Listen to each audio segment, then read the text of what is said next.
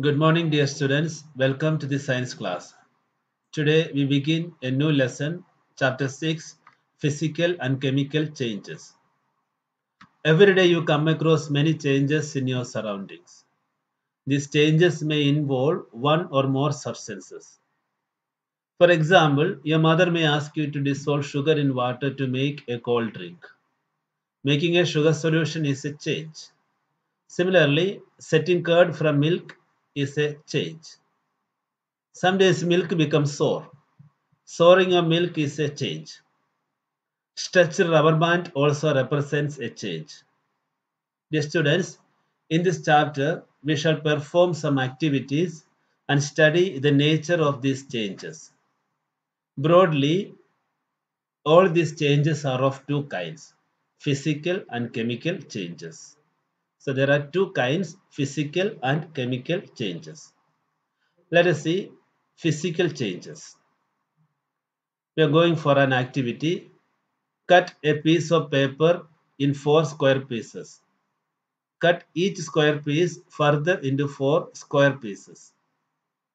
Lay these pieces on the floor or a table so that the pieces acquire the shape of the original piece of paper.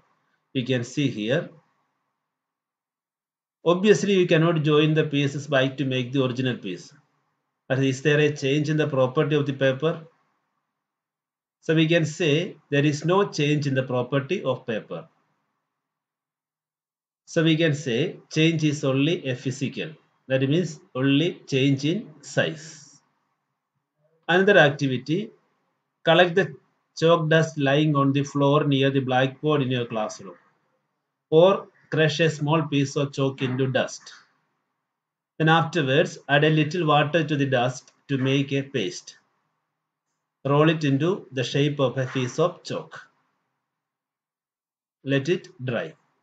Did you recover chalk from the dust?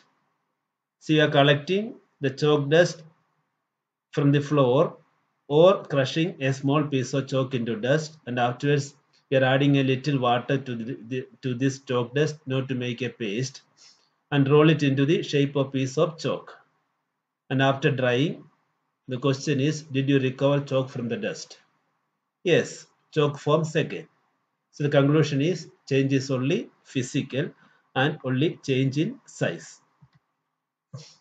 The third activity, take some ice in a glass or plastic tumbler. Melt a small portion of ice by placing the tumbler in the sun. You have now a mixture of ice and water. Now place the tumbler in a freezing mixture. Does the water become solid ice once again? Yes, water changes form. That means the change of state occurs. So here also we can say change is only physical from solid to liquid state. So another activity, boil some water in a container. Do you see the steam rising from the surface of water? Hold an inverter pan by its handle over the steam at some distance from the boiling water. You are boiling some water in a container and hold an inverted pan by its handle over the steam at some distance from the boiling water. Observe the inner surface of the pan. Do you see any droplet of water there? Here also you can see the water changes from liquid to gas and back to liquid. So change is only physical from liquid to gas and from gas to liquid state. Another activity, hold a used hacksaw blade with a pair of tongs. Keep the tip of the free end of the flame. Keep the tip of the free end on the flame of a gas stove. Wait for a few minutes. Does the color of the tip of the blade change? You can see the color of the blade changes. Remove the blade from the flame. Observe the tip once again after some time. Does it get back its original color? Yes. Color gets back to normal. Here also you can see change is only physical, change in color.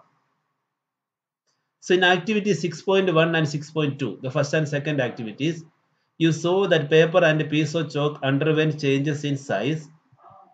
And in activity 6.3 and 6.4, water changed its states from solid to liquid or from gas to liquid. And in this activity 6.5, the hacksaw blade changed color on heating. So now you can define what is physical change. Properties such as shape, size, color, and state of a substance are called physical properties. A change in which a substance undergoes a change in its physical properties is called a physical change. A change in which a substance undergoes a change in its physical properties is called a physical change. So only the physical property of the substance is changed.